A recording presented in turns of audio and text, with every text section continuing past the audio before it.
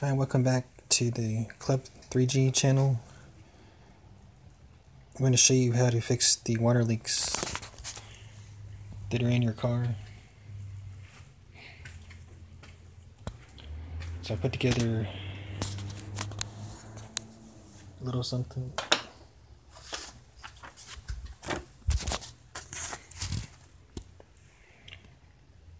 First, you'll need to remove the battery and tray. Second, lift up the firewall soundproof material. Third, install the rubber washer and then the rubber grommet. Last, make sure the rubber grommet is flush against the evaporator drain tube.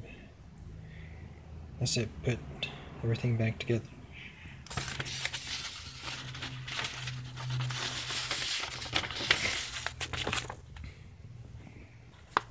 So here's the parts you'll need. First, you'll need a 2 3/4 or 5/8 rubber washer, 1/8 inches thick. It's around $1.26.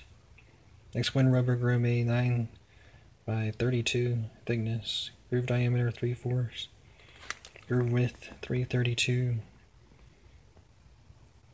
That's 85 cents. So you can Google this on your computer, or you can go to the store.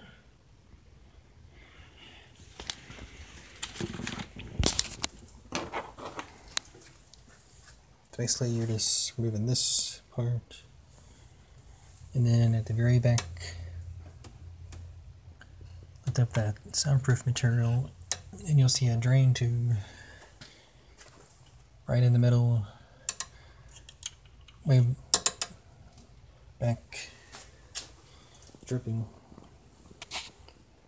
Turn on your AC, you'll see it dripping. That's the first part. Second part would be it's actually a wiring harness that goes from the firewall from the side of the car into the cabin. So you'll have to remove this headlight, these bolts here have to be removed, and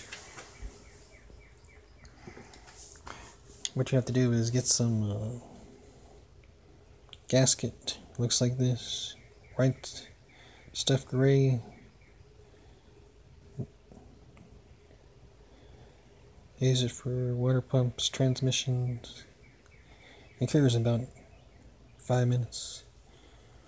So what you'll do is, once you get to the wiring harness, is just use this and squirt it around as much as you can to seal the water.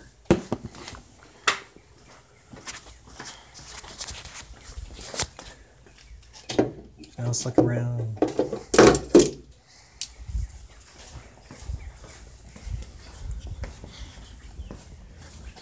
I'll try and show you where it's at. This is what you don't want. You don't want that in your car.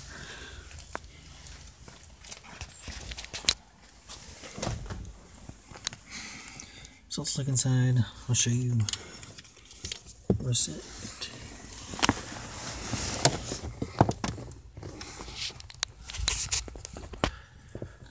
Okay, we're inside. And as you can see right here, I have some gasket already around it. There it is. There's the wiring harness. And just gasket around as much as you can.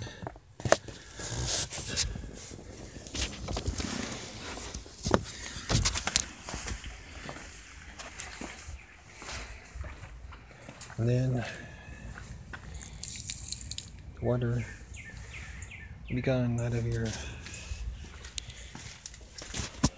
cabin.